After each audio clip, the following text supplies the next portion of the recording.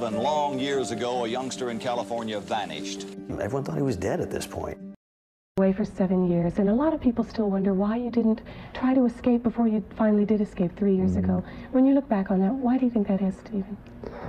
Well, there's several reasons. I was told I was adopted. You believed it? Yes, I believed it. Everyone enjoys a good mystery. We devour true crime stories that allow us to peer into the darkness from the comfort of our homes. But when that darkness encroaches into our own lives, no one is spared. The Stayner family experienced this firsthand. Their story defies belief, featuring astonishing highs and unimaginable lows. It begins in the quiet farming community of Merced, California, where 7-year-old Stephen Stayner vanished without a trace on his walk home from school. Despite a massive search, he remained missing for over 7 agonizing years. His family never lost hope, even as the holidays came and went with his seat at the table painfully empty. Little did they know, young Stephen was being held captive just miles away by a manipulative port. Against all odds, the boy managed to escape and save another captive in a daring act of heroism. The miraculous homecoming was splashed across newspapers nationwide, hailed as a triumph of the human spirit. But the family's nightmare was far from over. In a tragic turn, Stephen's life was cut short at age 24 by a hit-and-run driver.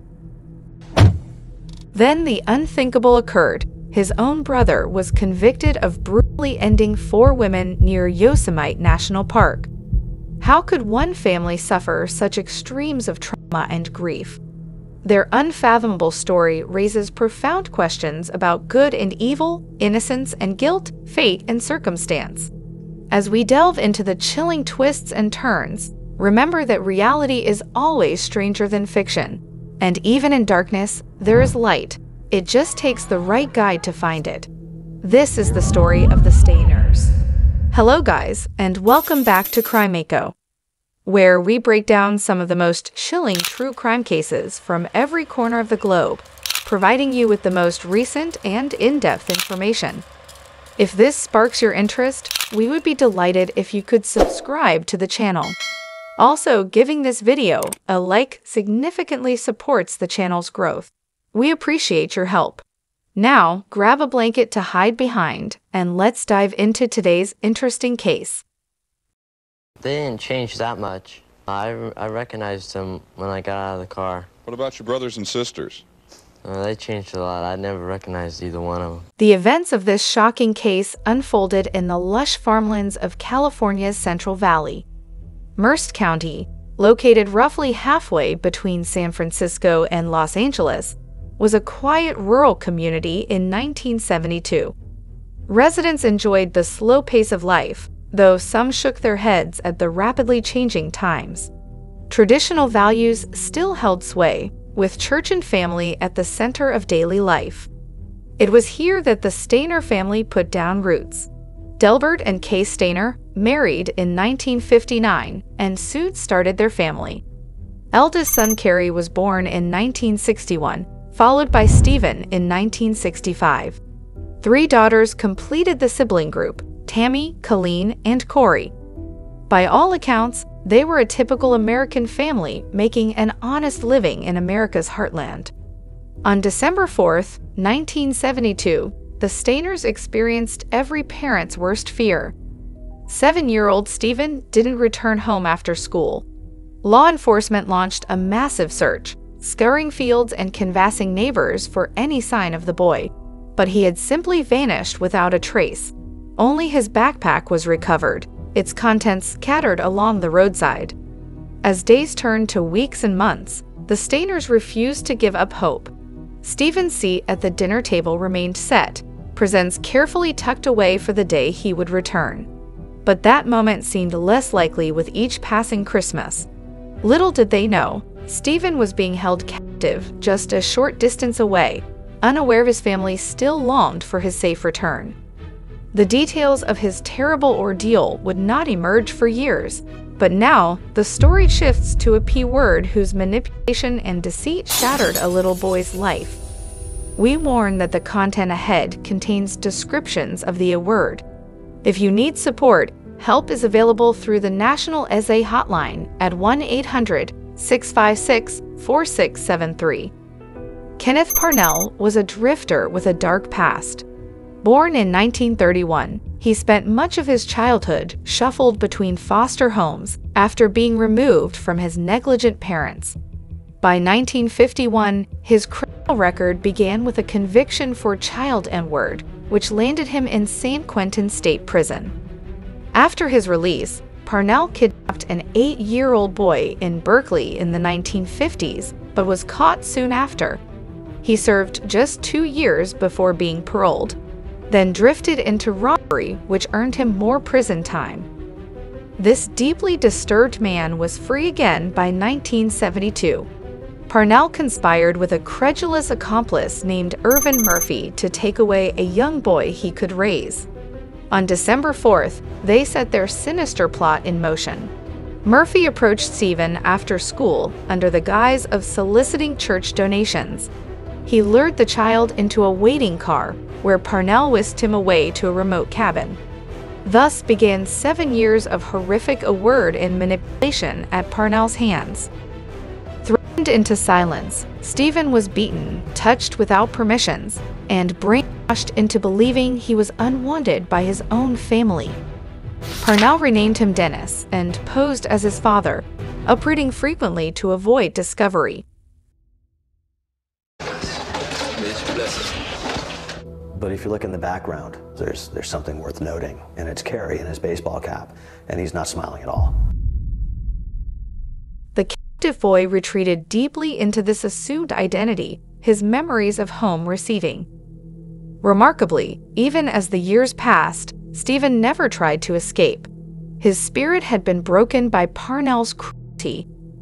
But a tiny flicker of his humanity remained, soon to be reignited by a new captive. By 1980, 7 grueling years had passed since Stephen's abduction. Now 14, he was growing resistant to Parnell's advances.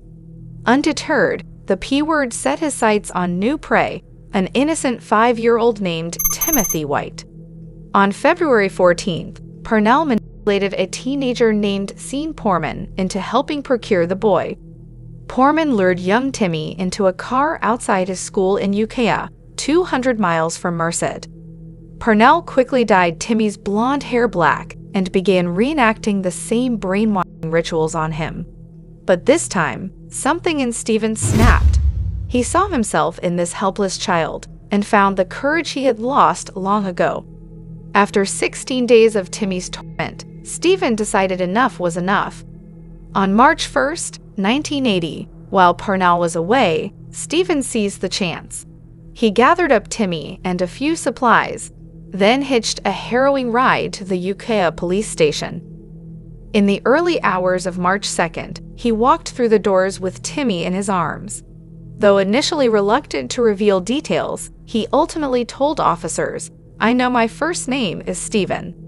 After over 7 years missing, with all hope lost, Stephen Stayner had been found against all odds.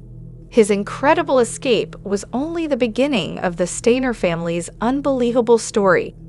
Stephen Stayner's miraculous return home sparked jubilant headlines nationwide. After over 7 agonizing years missing, the Stayner family's prayers had been answered. But they quickly realized the laughing, carefree boy who left had been forever changed. Stephen was overwhelmed adjusting to normal life with his family. The little child they remembered was now a teenager, struggling to reconnect with parents and siblings who were virtual strangers. Well-meaning media attention and limelight only compounded his trauma. He had no counseling to process the years of horrific word. Stephen described feeling lost and conflicted, even regretting his decision to escape at times. He turned to alcohol and using to cope with vivid flashbacks and nightmares. At school, he was mercilessly picked on when details of his SA emerged. Dropping out, he held down odd jobs and clung to the drink. But by 1985, there were hopeful signs the resilient young man might conquer his demons.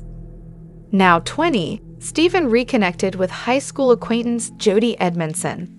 Their relationship blossomed into marriage, and starting a family, their daughter Ashley was born in 1986, followed by son Stephen Jr. in 1987. For the first time since childhood, Stephen seemed truly happy. He was described as a doting father who finally had the chance to heal old wounds, but fate had harsher plans in store. After enduring 7 years of unfathomable hardship, Stephen Stayner's life was cut tragically short. On September 16, 1989, the 24-year-old was riding home from work on his motorcycle. At an intersection, a car turned in front of him. Stephen was hurled from his bike and suffered fatal head trauma. The driver fled but was later identified as Anthony Lura. He received just 90 days in jail for the devastating hit and run. Stephen left behind his utterly devastated wife Jody and their 2 young children, ages 3 and 2. His funeral drew hundreds mourning the loss of a man who had survived so much, only to have his life ripped away needlessly.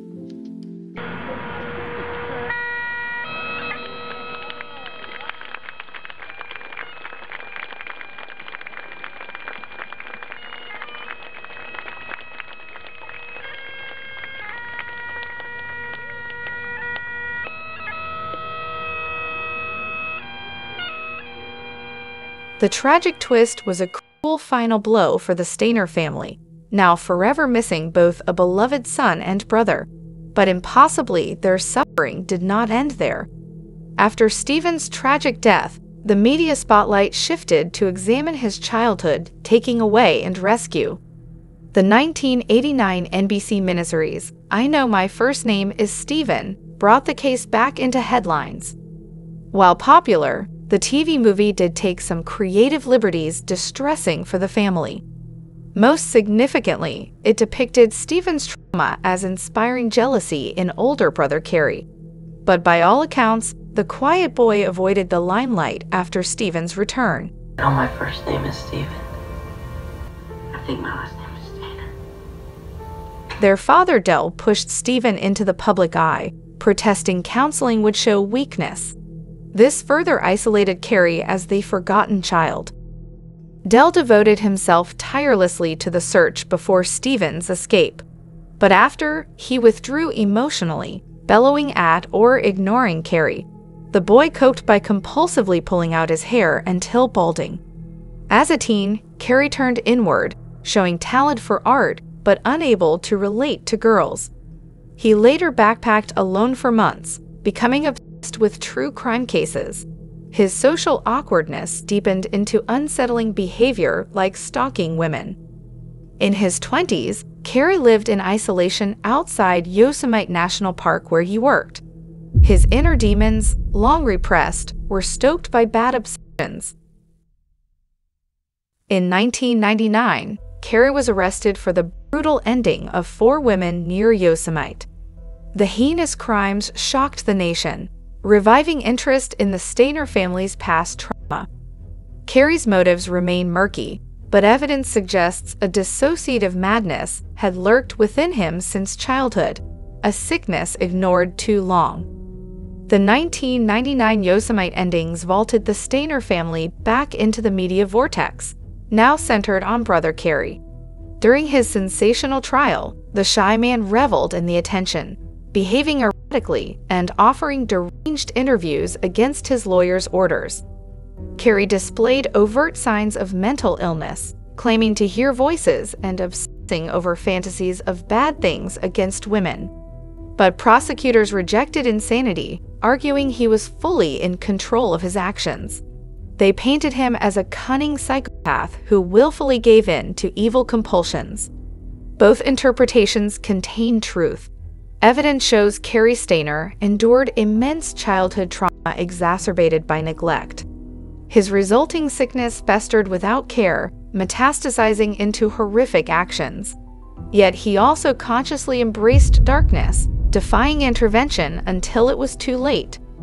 The case defies simplistic explanations.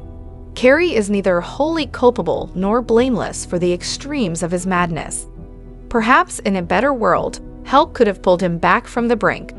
But now, redemption remains elusive. Cary was convicted on 4 counts of M in the first degree and sentenced to death. He resides on death row at San Quentin State Prison, though California's moratorium on executions spares him indefinitely. The Stayner family was left questioning how they could endure such unfathomable misfortune. Stephen Stayner's daughter Ashley now tells their story, highlighting media misconceptions. She hopes to shift focus back to celebrating her father's inspiring courage and sacrifice. His bold escape provided hope when all seemed lost. That singular act of heroism remains Stephen Stayner's lasting legacy. The harrowing saga of the Stayner family defies easy explanation or narrative. Their unfathomable tragedies resist reduction to pat television tropes. Stephen Stayner's taking and courageous escape is not a feel-good made-for-TV movie with a tidy ending. Nor can brother Cary's mental disintegration be pinned on jealousy over Stephen's publicity. Their stories intertwine in complex, irreconcilable ways. Perhaps the closest we come to truth is by honoring the full humanity of each man. Stephen Stayner was an innocent child warped by forces beyond his control, who found hope and heroism in helping another. His life was far too brief, but his courage and sacrifice remind us that light still flickers even in the deepest darkness.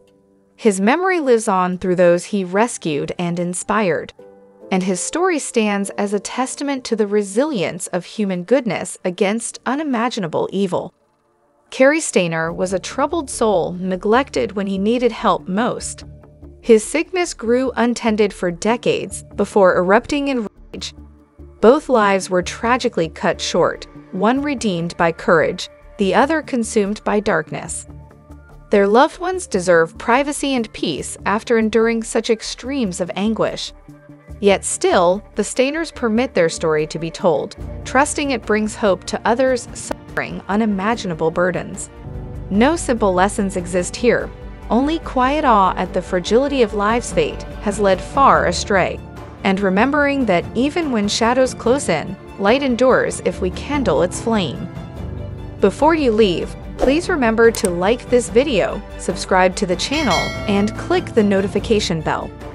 This will ensure you stay informed about the latest true crime cases we uncover. We're grateful to have you as part of our community as we explore the captivating mysteries that continue to fascinate us all. Stay curious and vigilant that even closed books still hold untold pages waiting patient revelation. Thank you for joining us, and we eagerly anticipate seeing you in our next exploration. Until next time.